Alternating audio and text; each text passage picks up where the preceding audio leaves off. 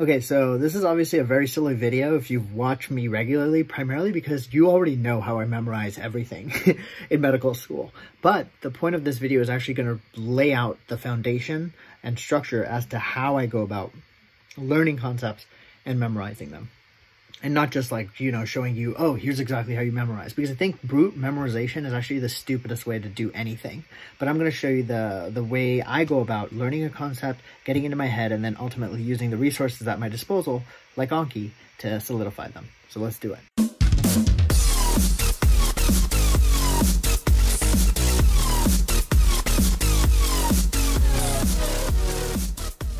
All right, so let's get started. Here's a short presentation about how to memorize literally anything and everything, because this will apply to medical school, this will apply to undergrad if you have midterms in undergrad. So just use this strategy because it served me well in undergrad, and it also is serving me well right now in medical school as I've taken my board exams and done decently well. So the overview of how to memorize everything is actually a threefold approach that actually applies anytime, right? And the way I'm going to structure this talk is I'm going to pretend as if I'm studying for a test, primarily because I know a lot of you watching this video will have some tests that you're probably working towards. So that way this will be the most understandable. And I'm going to pretend like it's a 6-week test, like you're going to have 6 weeks of material and you're going to have a midterm at the end. Regardless, the entire process behind learning everything you need to learn for that test is going to be a 3-pass theory.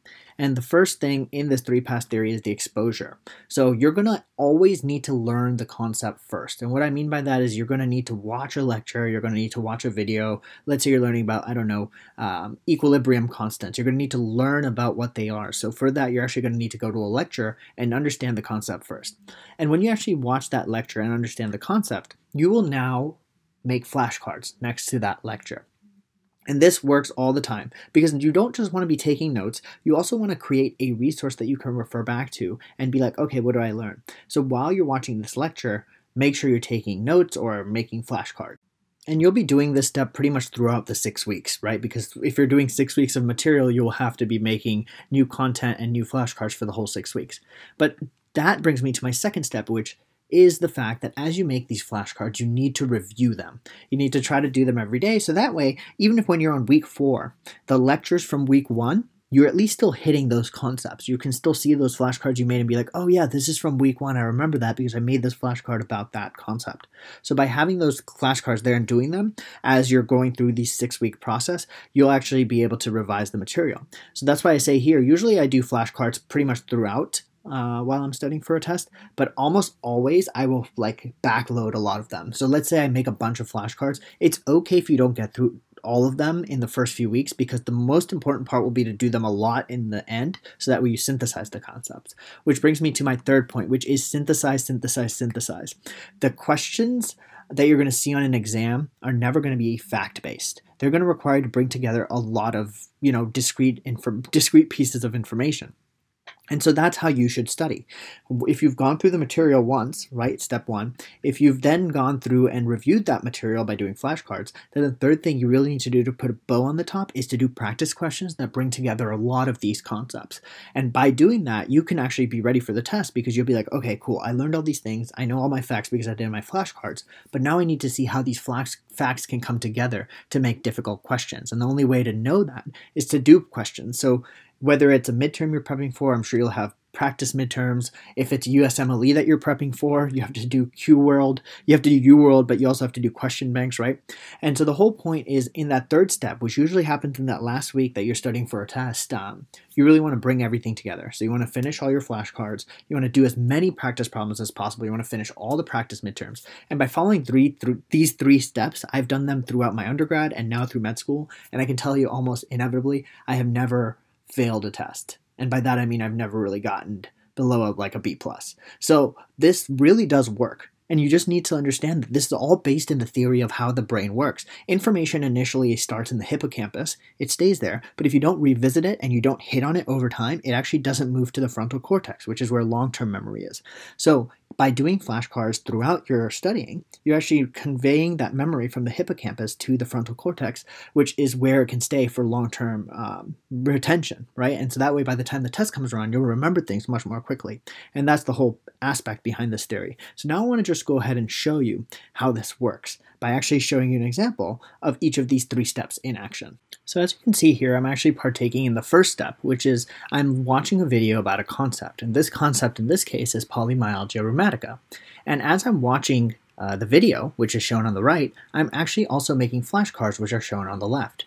And as I'm making these flashcards, I'm making them in a question and answer format, and I'm also attaching screenshots from the video so that when I actually have a question, I actually can refer back to the same video that I got the question from. This may actually be one of the most tedious things while you're studying, but it should be tedious because this is the first time you're seeing the material, and so it's really important that you invest the time and the energy to make good flashcards that you can refer back to later on.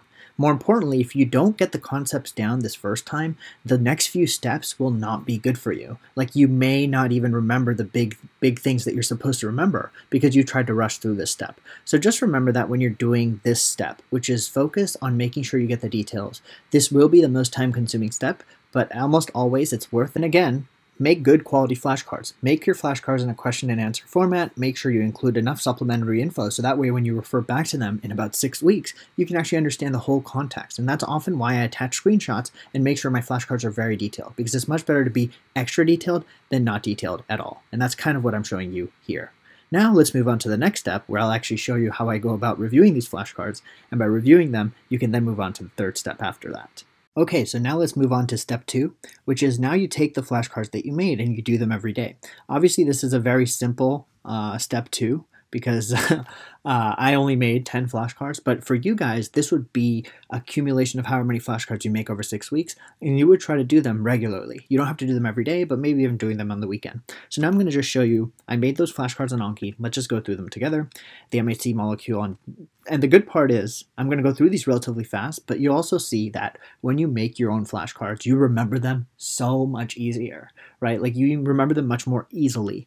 I am really, really, really an advocate of making your own flashcards. It will save you a bunch of time. So now, let me just show you. I go through these fast.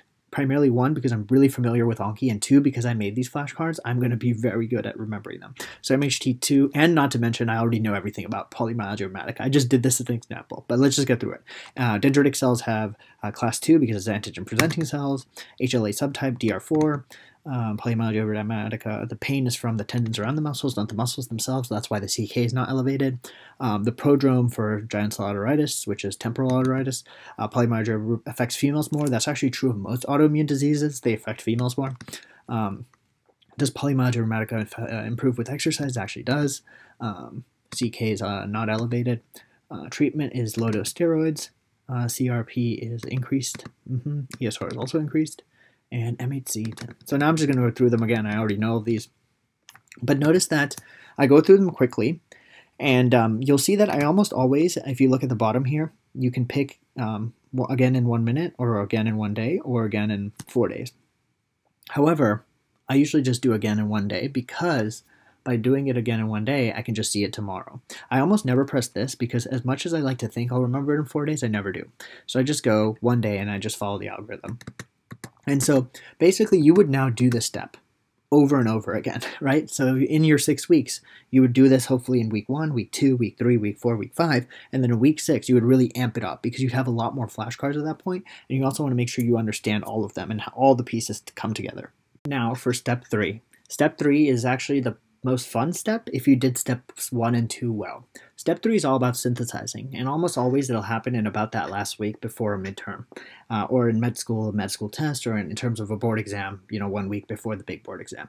And what I usually try to do in this last week is, 1, go through all of my flashcards, and not go through them like fast, but go through them in detail, really make sure I understand the concept, really make sure I'm like, okay, this is literally everything I need to know. And that's actually reassuring, right? That you have all the flashcards that you ever made about the concept that you need to know. They're right there. And all you have to do is review them and make sure you know them. So that's reassuring because now I know by doing those flashcards, I have everything that I need to know in front of me. So I'll go through all my flashcards. The next thing I'll do is review all like the lectures, right? Every now and then I'll kind of just go through all the lectures really fast. But the most important part will be the question banks and the practice midterms. You now want to spend that entire last week doing as many questions as you can, doing as many practice midterms as you can. Because by doing these things, you will now be applying your knowledge. And no test ever really tests on comprehension. All tests tests on application and understanding. So by doing as many questions as you can in that last week, you'll be summing up phase 1 and 2 and bringing it together in a way that is actually, I can't even describe to you how great of a process it is, because I honestly feel I've done this so many times, and when it's executed well, it actually is really fulfilling. That last week is actually really fun because things will come together for you. Things will start clicking. You'll connect a concept from week 3 to a concept in week 1. You'll connect the concept from week 4 to a concept in week 2. And that's where all of the test questions are going to come from. So this third step is actually vital, but it won't work if you don't spend the time to, make sure you got 1 and 2. So with that, I'll end the video. This is literally how I memorize everything. You have my formula right there in front of you, and I memorize a lot of things, right? Like I have 40,000 plus cards in my Anki deck. So this works for me every time, and I hope it helps you, whether you're an undergrad, medical student, whoever you are. So with that being said, thank you all for watching. If you have any questions, link them below. We'll make more videos like this, and I'll see you in the next one. Peace. Oh, of course, yeah, like, comment, share, and subscribe, please. Thank you. Bye.